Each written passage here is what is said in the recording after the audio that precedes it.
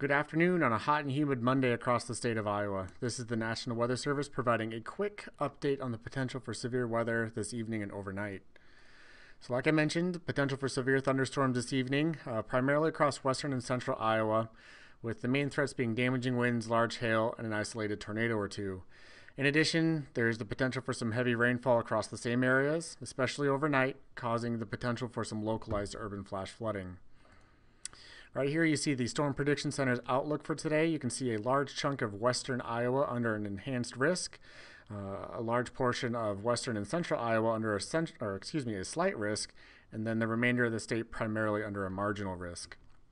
Breaking that down a little bit further here, you can see there is a slight tornado risk across mostly western Iowa, and we do expect that primarily to be early in the event, so this evening. The main threat is going to be damaging winds, and once again you can see a large chunk of western and central Iowa under threat here, and this has potential all through the event, so evening and overnight. And then lastly, we do have a hail threat. While it does show a large portion of the state under this 15%, we do expect the majority of the threat for hail to be early in the event, so we'll call it the western third of the state this evening.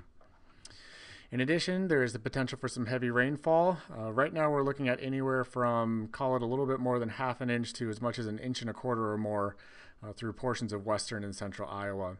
Certainly if a location is caught underneath a thunderstorm or two, you could easily eclipse that 1 to 1.5 inch mark, and then therefore some localized urban flooding will become a potential. Once again, severe thunderstorms is the threat, primarily western and central Iowa, this evening and overnight, with damaging winds, large hail, and an isolated tornado possible. And once again, the damaging winds through the entirety of the evening and overnight, large hail and the isolated tornado primarily in western Iowa during the evening hours. The heavy rain affecting the same areas once again, especially overnight, with the potential for some urban flooding.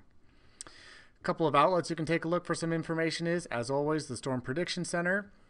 For local information, our website at weather.gov/Des Moines. And if you want to take it a step further, we do have a support page specifically for severe weather. We do have a number of outlets for our local information, so once again, our weather.gov/Des Moines is our main webpage. We do have presences on Facebook and Twitter as well, and we do post a lot of these web briefings on YouTube in addition to our social media pages.